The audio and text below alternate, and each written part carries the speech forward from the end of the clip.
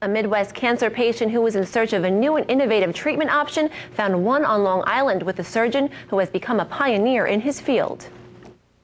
Back in September, Marc Breton, a husband and father of two from St. Paul, Minnesota, was experiencing severe lower back pain, so he took over-the-counter pain relievers. But as it turned out, it wasn't the 53-year-old's back that was the problem. He had inoperable pancreatic cancer. So I went on a very aggressive chemo regimen to try to knock back the tumor, and hopefully if it shrunk enough, maybe it would be operable.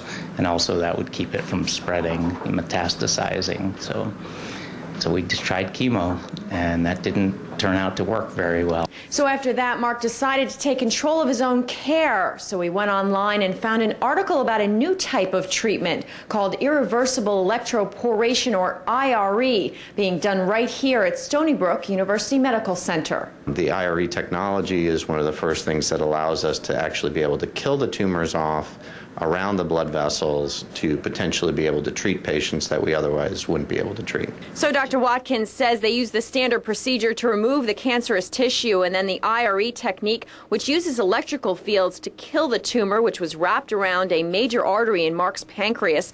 Before surgery on January 11th, his prognosis was grim. Now Dr. Watkins refers to Marc as a best-case scenario. It's going to be great to get back to my family, and hoping to see my daughter graduate from high school someday, and that was probably not a possibility, before this operation. In Stony Brook, CHRISTINA, REGNAULT, TV 10 and 55 News.